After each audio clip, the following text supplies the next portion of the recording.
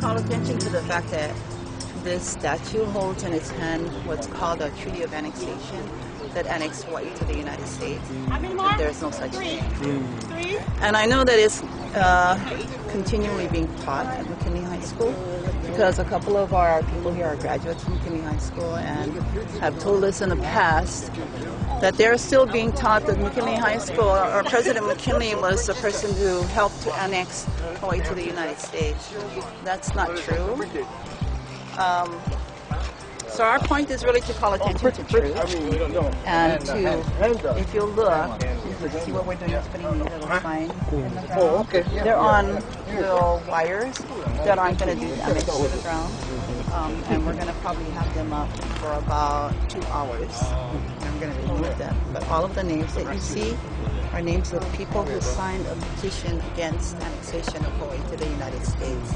We wanted to honor them, so that's why we're here today, to honor them. And we thought it would be a really good idea to honor them in front of McKinley so that if he were here and looking out, what he would see is a whole bunch of names of people who said, no, we don't want to be annexed to the United States. And because of them saying no, we were not annexed to the United States. So that's why we're here today.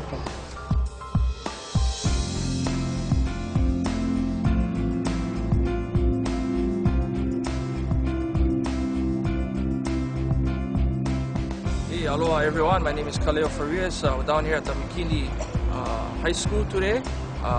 Supposedly quote-unquote President's Day.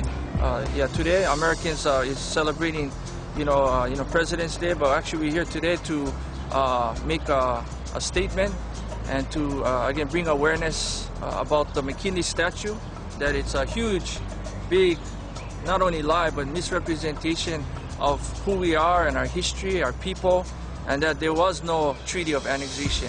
1893 and 1898, it was defeated, because of our ancestors. And I have one of my ancestors here right now, that I'm holding. I'm here to honor my kapunas, that signed the Ku'e petition that was against the Treaty of Annexation.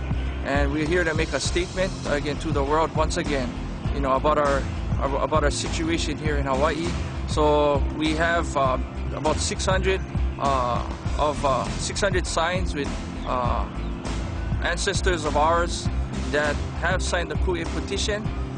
Again, those of you that don't know about the Ku'e petition, go on Google and type in Ku'e petition, and you guys can read all about it. It's all right there, right in front of you.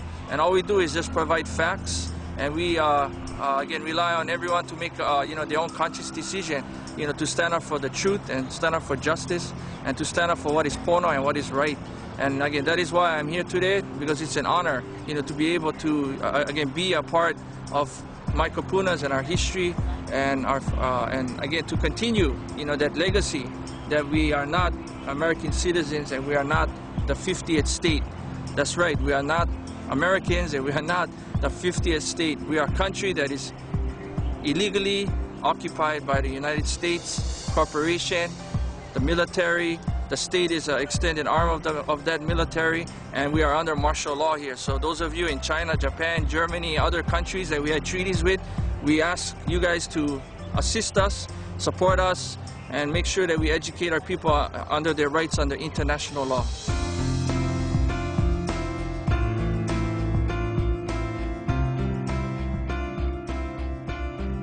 That the Hawaiians lost. The fact of the matter is no, they actually won. In 1897, in the span of 3 months, they gathered something like 40,000 signatures. In the days before telephones, the days you had to go from island to island, from district to district on steamboats and collect these signatures. With this, they defeated the annexation in 1897. Everybody thinks, oh, they lost. No, they didn't. These people won. It was because of their work and their patriotism that we actually are an independent nation today. People think that, okay, the United States annexed Hawaii. Well, I'm sorry, there's no treaty.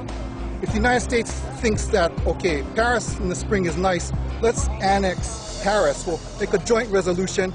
We'll tell the French guys, haul down your French flags, put up American flags. You're now American territory. It doesn't work like that. American laws, you gotta have foreign guys agree to it. The United States took Hawaii unilaterally. There is no treaty. These people were successful. They won. There is no treaty.